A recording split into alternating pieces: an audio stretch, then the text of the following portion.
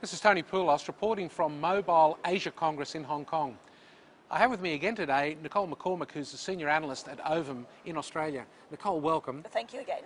There's been a lot of talk at this event and recently in the press, and I know you're doing work in cost reduction and operators being so conscious of cost these days. What's involved with cost reduction and where's it all heading?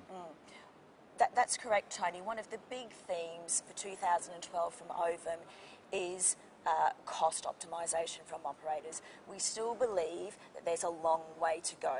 For example, in the wake of the GFC, I would have expected, and hey, I predicted and was wrong, that we would have seen a lot more, especially in the developed markets, a lot more network outsourcing. Now, that didn't come to part as quickly as we would have thought, but it is back on the agenda, and we heard today during the Congress that for operators in developing markets, that a key way to cut costs going forward is, network sharing. Yeah. So that's one strategy.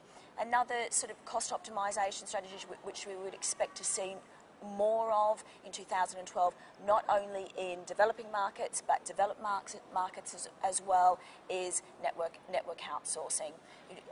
Markets like India have been very successful in shaving the fat out of costs through network outsourcing, and we are seeing a move in developed markets, including in Europe, that operators are starting to go more down this route as well.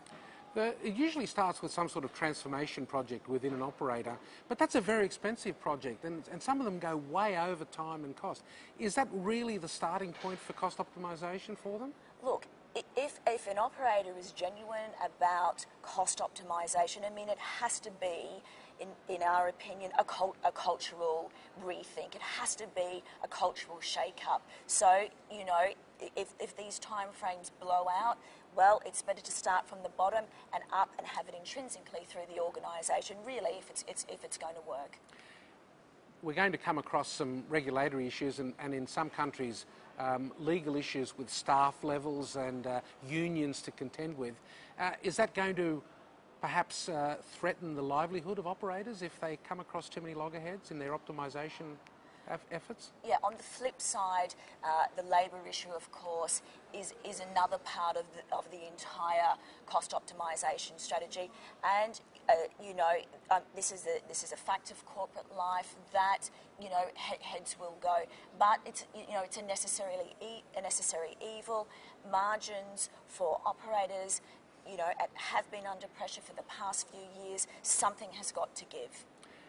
One of the ways to optimise, of course, is to merge with a competitor and reduce competition and also join up and get the benefit of both networks. Are we going to see more of that happening, do you think, in the Asia-Pacific market?